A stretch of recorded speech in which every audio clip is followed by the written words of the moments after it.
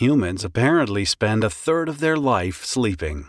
Seems like such a waste, right? So maybe a little sneaky nap is the way to go. Scientific research states that sleep is essential at any age, none more so than in babies, who need significantly more than adults for brain development and body growth. Sleep is almost like a reset or recharge switch which powers the mind and restores the body. 7 to 9 hours is the recommended healthy dose of sleep per night for adults, but in babies it can be anywhere between 14 and 17 hours. A nap, though, is a short period of sleep, usually between 20 minutes and 1 hour. Anything more can generally interfere with your nighttime sleep routine. In small children, a nap of around 2 to 3 hours per day is often quite normal, and this will become less and less as they grow and develop. Studies show that napping mid-afternoon is a great way to boost your memory, lift your mood, enhance your work performance, and ease stress. It is recommended, though, that naps be taken before 3 p.m. Anything later will also upset your evening sleep pattern.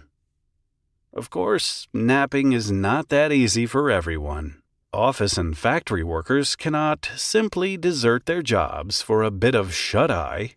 In fact, statistics show that the average number of naps taken per month across all countries is only 2.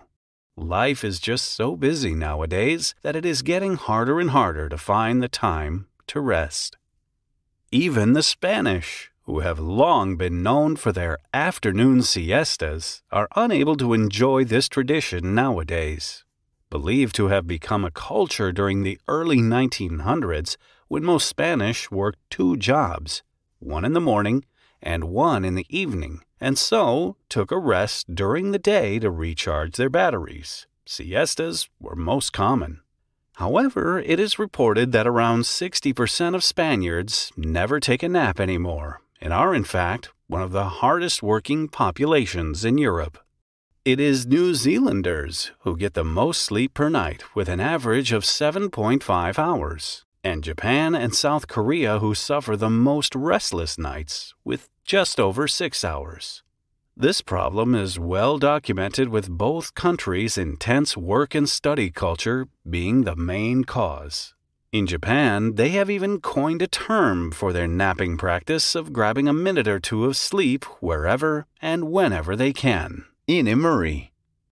It is quite common to see Japanese sleeping on the train, often while standing, in the park, or even at their desks. Rather than a sign of laziness or boredom, inimuri is associated with hard work and is, therefore, more socially acceptable.